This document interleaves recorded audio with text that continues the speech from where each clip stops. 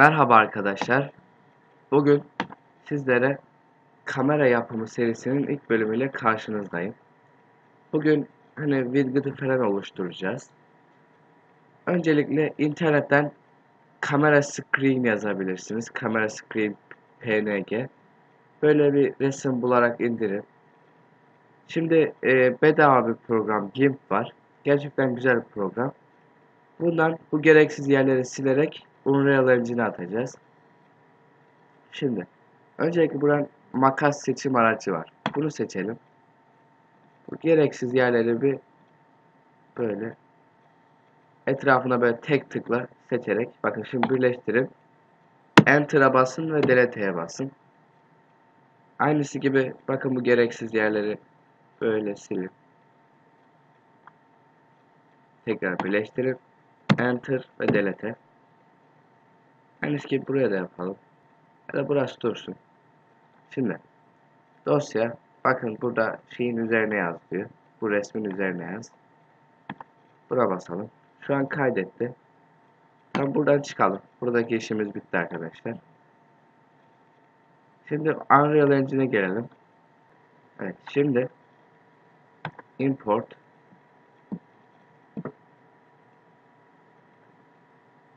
aşağı üstünden png var burada. Evet, bunu attık. Şimdi hemen sağ tuşla buradan user interface widget blueprint oluşturalım. Adına da kamera diyelim.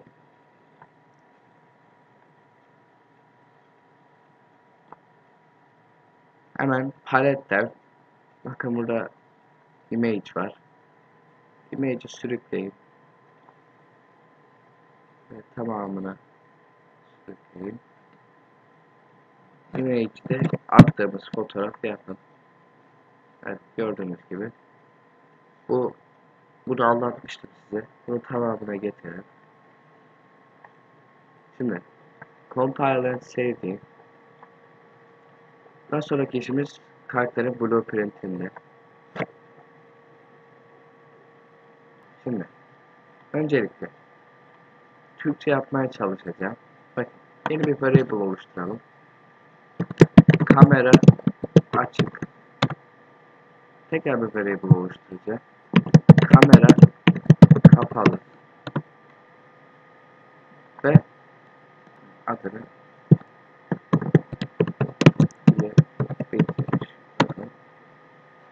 Şimdi diyelim ki bunu aynı fener yaptığımız gibi yapacağız. Fakat ekleyeceğimiz şeyler kameranın üstündeki sayaç, daha sonra işte kameranın night vision modu, yani gece modu diyeyim. Öyle şeyleri de göstereceğim. Şimdi hemen event tiki koyalım. Bu hatırlarsanız her saniye böyle her salise hatta bilgi oluyor. Diyelim ki branch koyalım. Event tiki. Eğer bu kameramız pili bitmemişse, bakın false, bitmemişse bir branch daha koyalım. Buna da kamera kapalı diyelim. Yani eğer kameramızın pili bitmemişse kameramız kapalıdır. Pilimiz bitmişse zaten bilgi yollanmıyor.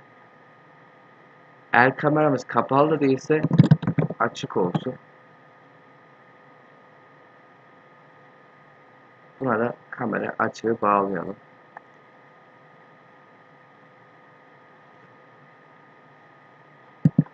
Şimdi yeni bir variable oluşturalım. Tip olsun hadi. Tipini de integer yapalım. Şimdi kameramız açıksa delay diyelim. Yani süre belirleyelim. Bu süreyi siz istediğiniz gibi de ayarlayabilirsiniz. Yani kameranızın ne kadar sürede bitmesini istiyorsanız ona göre ayarlayabilirsiniz. Mesela biz bir yapalım. Bir olsun. Her bir saniyede bir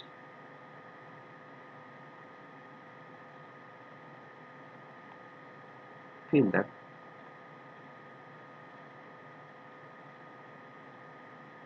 pile clamp ekleyelim sıkıntı çıkmaması için. Max değerimiz 100.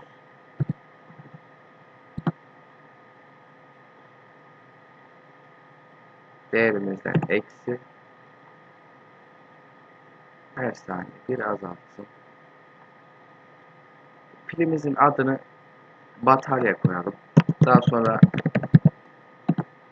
zorluk çıkarmasın. Batarya diyelim adına. Şimdi eğer right mouse button yani sağ tuşa mouse'un sağ tuşuna basıldığında bir flip flop koyalım. Flip flop neydi? Bir bastığımızda bir şey, bir bastığımızda bir şey olsun.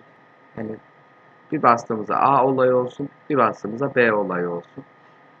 Şimdi bir bastığımızda öncelikle kamera açık desin.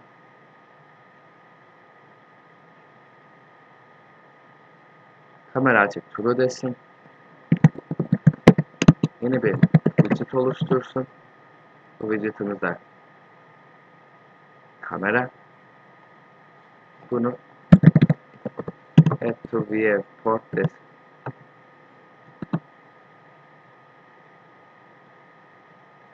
Şimdi tekrar doğrusu buraya bir şey eklemeyi unuttum arkadaşlar. Bunu böyle yapalım. Buraya önceki bir branch koyalım. Diyelim ki pili bitmişi falsa eğer kamera açığı true yapsın. Kamera kapalıyı da false yapsın.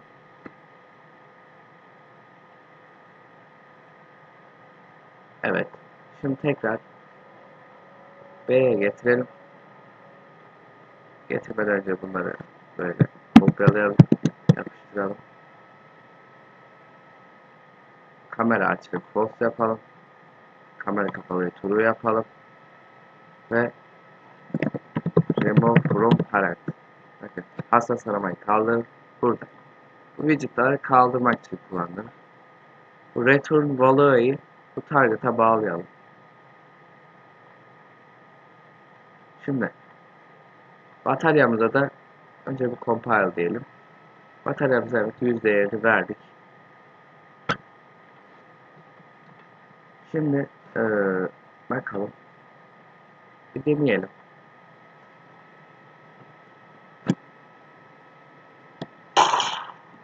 Şimdi sağ tuşa bastım. Kameramız geldi. Bir daha sağ tuşa bastım gitti. Gördüğünüz gibi. Evet. Gayet güzel çalıştı. Şimdi şöyle bir şey yapalım. Bataryamızın her saniye bir azaltıyor. Bunu yaptık. Şimdi kameramızda gösterelim filmimizi. Tekrar bir resim indirdim ben. Böyle bir batarya resmi. Siz de batteri PNG veya pil PNG yazarsanız da çıkıyor. Tekrar yaptığım gibi eğer sizinki düzgünse sizin bir şey yapmanıza gerek yok.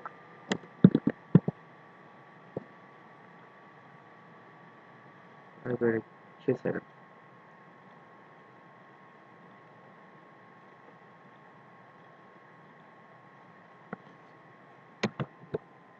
Böyle yapalım. Bunu kaydedelim.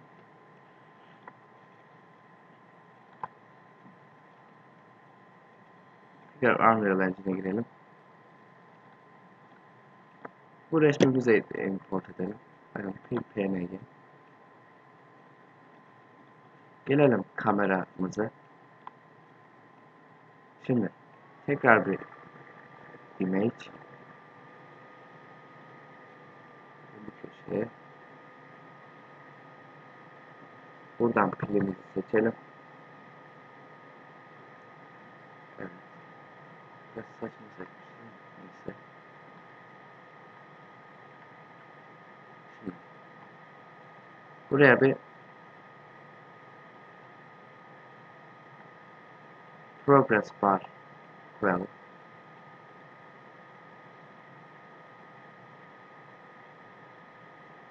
Evet. Şimdi percentile bind yapalım. Buraya karakterimize change to first person karakter.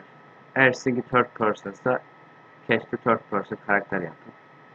Objesine get player karakter diyelim. Neyi yapacağız? Bataryayı. Get batarya. Böyle compile diyelim. Burada bir süreyi biraz azaltalım. Bunu 0.4 yapayım mesela. Evet arkadaşlar, önemli bir şey unutmuşum. Şöyle yapıyoruz. Bu kamera widget'ımıza geliyoruz. Şu convert an integer to a float'u kopyalıyoruz. Buraya yapıştıralım.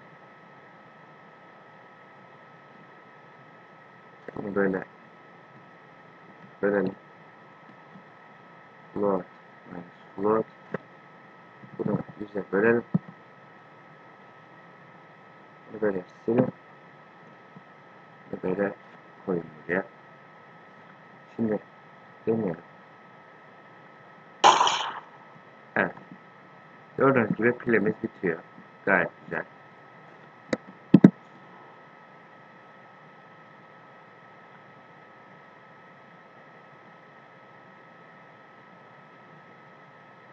Evet, şimdi bugünlük dersimiz bu kadar.